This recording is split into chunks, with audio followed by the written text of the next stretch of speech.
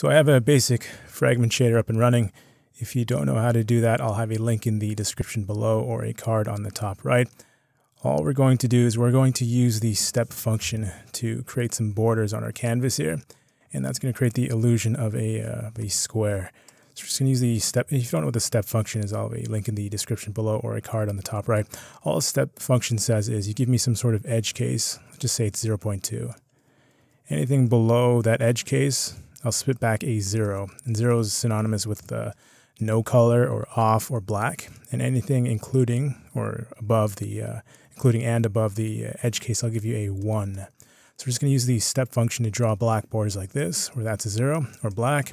This is also a 0 or black. That's 0 or black. And this creates the illusion of a color in the center. I think we'll make the square red. So let's go into the code and do that. So we can go back here. Let's define a color. Let's just say vec3 red is equal to vec3 1.0, 0.0, 0.0. And let's just do a separate variable for the canvas. This is completely unnecessary. I just like to organize my code like this. So vec3 0.0. So let's go ahead and use the step to define or calculate these borders. Now we could do it in 4 different steps. 1 step here, 1 step here, 1 step here, 1 step here. We're just going to combine these step functions into 2 steps. So 1 step is going to handle these 2 calculations, the left and the bottom. And the other step is going to handle the top and the right. So let's go here. And we'll say vec2 left bottom is equal to step. And we'll just put that in a separate variable so we don't have to keep on writing it. So float dimension is equal to 0.3. Yeah, 0.3. So step, we'll do that vec2 of 0.3, not 0.3, dimension. And then we'll give in the st. St is just the coordinate system, the 0 to 1. Let's get some red here. So this goes from 0 to 1. That's 0 to 1 here. And this, of course, would be 1, 1. So that's our canvas. That's st. So st natively goes from 0 to 1. So we have our left bottom. We can copy this and paste it.